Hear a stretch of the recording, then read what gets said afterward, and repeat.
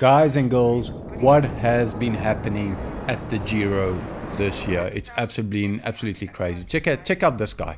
Don't do it. Don't touch his head. I knew it. That's what people will do for a bottle. Here's Mark Cavendish sliding over the line for 5th place. He nearly got it there. And the Bardiani guy probably taking about 5 iPhone 14 Pro Maxes with him. That's quite a lot of money. Maybe like 7,000 euros down the drain right there.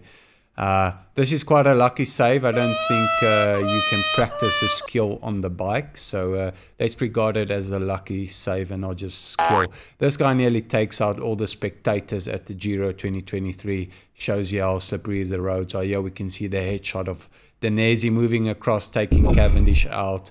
And yeah, all of the other iPhones along with it as well. But this is more significant, enough with the jokes. Yeah, we can see the roads are quite slippery, a crash, and our big favorite, Primož Roglič, being kept up or held up behind this crash. And this is why I still believe that they are the team to beat. Anton Toluk decides, fuck this shit, I'm going to have a piss, I'm going to call it quits for the day. Gaviria, look at Rojas coming up to him, no motivation to get him back, 6Ks to go, he's also had enough of it. And eventually Gaviria gets going again, but to Novo, he's not going to get back with 5.5K to go. Yes, Remco's team just pulling on the front, but the most impressive of them all are the Bees from Jumbo. They actually closed that gap and brought back Primož Roglič. Now, he was at Ballerini throwing away a $500 Gaba, maybe $1,000 Gaba. I don't know what it sells for in the shop. Catenau keeping them at the front. They're not going full. They're going pretty much as hard as they sustainably can. They haven't been waiting really for anyone. It's also really tactical, keeping their position. You don't want to go too hard and blow the whole team in just 1 kilometer.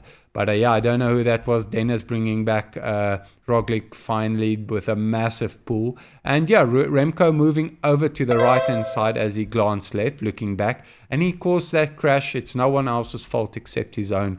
And there's his teammate hugging him for a team photo, so we can see some sensation in the news magazines coming up this week. Oh, my teammates, I've waited for him. No, just there for the photo. I'm just kidding. It's some sarcasm. But anyway, highlight of the day, the Bardiani guy taking out 4 iPhone 14 Pro Maxes. I'm just happy that not too many other people got injured in this crazy final.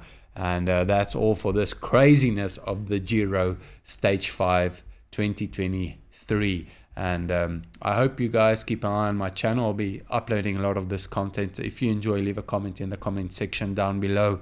And I'll be definitely motivated to make some more of this content. That's all for today. Over and out.